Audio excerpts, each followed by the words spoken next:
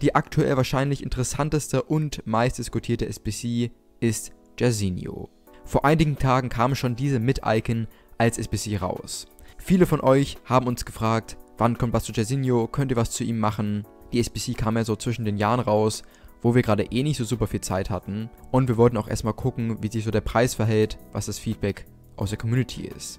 Aber auch danach haben wir uns nicht wirklich an dieses Video getraut, einfach weil die SBC ziemlich teuer ist und die Karte halt aber auch echt stark ist. Bei so einer SBC ist natürlich klar, man muss sie testen, um wirklich sagen zu können, ob sich die Karte lohnt oder nicht. Wir haben uns jetzt so ein bisschen umgehört und natürlich haben wir auch so einiges zu der Karte zu sagen. Also wie immer gibt es jetzt den kurzen und knackigen SBC-Check. Hört euch das erstmal an und schreibt gerne am Ende rein, yo Jungs, eure Aussagen fühle ich jetzt nicht so, weil, oder yo Jungs, ihr habt voll recht, das und das. Also starten wir rein mit dem SBC-Check. Jairzinho ist zunächst mal Brasilianer. Seine Mid Icon ist auf dem rechten Flügel unterwegs und kann hier leider nur RM als alternative Position annehmen, was zentral ist, oder der andere Flügel wäre hier echt noch geil gewesen. Besonders ist hier natürlich, dass er 5 Sterne Skills hat, dazu 4 Sterne Weakfoot und die Arbeitsraten hoch. Sein Bodytype ist Average. Die Werte sind natürlich krass, aber so eine Karte fühlt sich in-game natürlich nochmal besonders an. Jairzinho hat ein gutes Tempo, gute Schusswerte, hier kann man nicht meckern. Beim Passen stimmen auch die vor allem wichtigen Stats. Er kann gut dribbeln, gut köpfen, hat noch eine gute Physis. Das ist alles nicht schlecht, logisch. Aber in-game gibt es jetzt nochmal diesen Icon-Bonus. Noch kurz zu den Trade, er hat auch immerhin den Flair, Powerkopfball und den Außenrissschuss-Trade. Beim Chemistry-Style würden wir wahrscheinlich mit dem Finisher gehen, das passt schon echt gut und dazu bekommt er auch noch den Explosive Accelerate. Thema Linkbarkeit, Icon sind dieses Jahr echt nicht so geil zum Linken. Klar, die Nation bekommt hier 2 Punkte dazu, aber es gibt eben keine Chemiepunkte für die Liga und das ist schon echt ärgerlich. Brasilien ist hier bei Jairzinho natürlich eine nice Nation zum Linken. Bevor es weitergeht, lasst euch jetzt gerne mal ein Like da, wenn dir das Video bisher gefällt und auch ein Abo. So verpasst du in Zukunft keine Videos mehr. Kommen wir jetzt mal zum SBC-Preis. Abgeben musst du hier 9 Teams, allerdings sind hier 2 Teams nur Bronze- und Silberspieler. Darunter fallen aber auch ein 86er, 87er, 88er und ein komplettes 89er Team. Das ist schon echt heftig. Natürlich scheppert hier der Preis ordentlich rein. Der liegt knapp bei einer Mille, ziemlich genau 970.000, wenn du alle Karten dafür kaufen würdest. Natürlich ist der Preis hier nochmal ein bisschen anders, weil du ja gut SBC-Futter abgeben kannst und du bekommst auch noch ein paar Belohnungen, nämlich echt ganz gute Packs, zum Beispiel ein 35k Pack. Insgesamt bekommst du aus den ganzen Packs ca. 36 seltene Goldspieler, wo man natürlich was ziehen kann, aber auch so macht man hier nochmal einige Coins raus. Die SBC geht auch noch echt ein Weilchen, nämlich bis zum 28. Januar. Kommen wir mal zum Punkt Alternativen.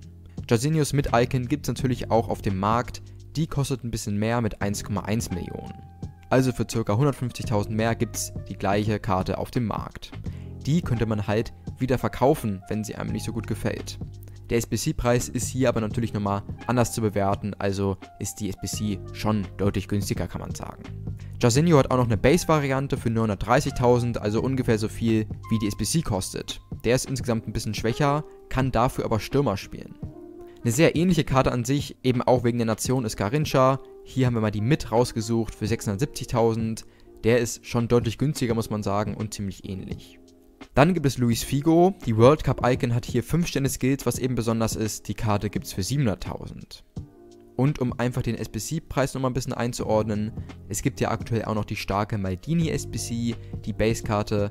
Hier kostet die SBC einfach nur 280.000, was wirklich deutlich günstiger ist, muss man sagen. Und man bekommt hier auch eine überragende Karte. Jetzt zur Community-Meinung. Auf Footbin sind die Leute ziemlich positiv. Hier stimmen 78% für einen Machen. Die Leute sind hier echt zufrieden, viele loben auch den Preis. Auf unserem Discord-Server sieht es ganz anders aus, hier sagen nur knapp 10% machen, die meisten finden hier, dass die Karte zu teuer ist. Kommen wir also mal zum Fazit. Wie ihr vielleicht schon rausgehört habt, ist das hier echt schwierig.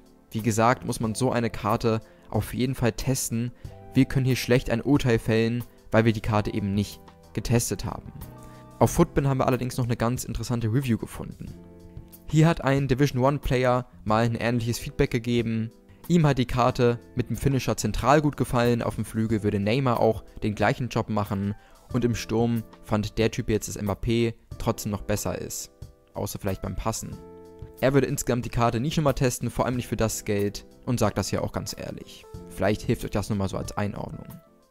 Wir sind insgesamt nicht so Fans von so teuren SBCs, weil man die Karte, die man hier bekommt, halt einfach nicht mehr verkaufen kann, wenn sie einem nicht gefällt oder wenn man einfach nochmal was anderes spielen will. Der Preis ist hier schon echt gut im Vergleich zum Marktpreis, da man ja auch zuletzt echt einiges an Futter bekommt und man bekommt ja auch noch ordentlich was an Packs.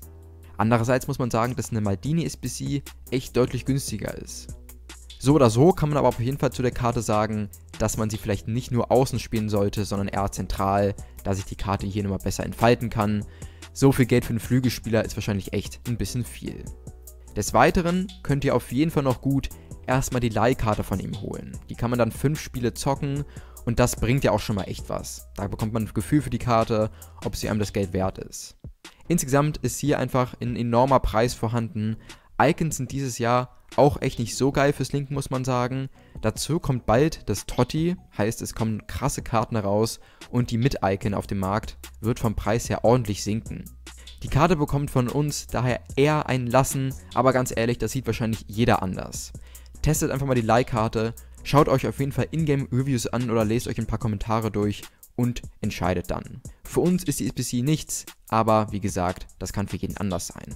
So, jetzt könnt ihr gerne euer Feedback in die Kommentare schreiben, wir freuen uns, das alles durchzulesen, lasst gerne eine Bewertung da, ein Abo und wir sehen uns beim nächsten Video.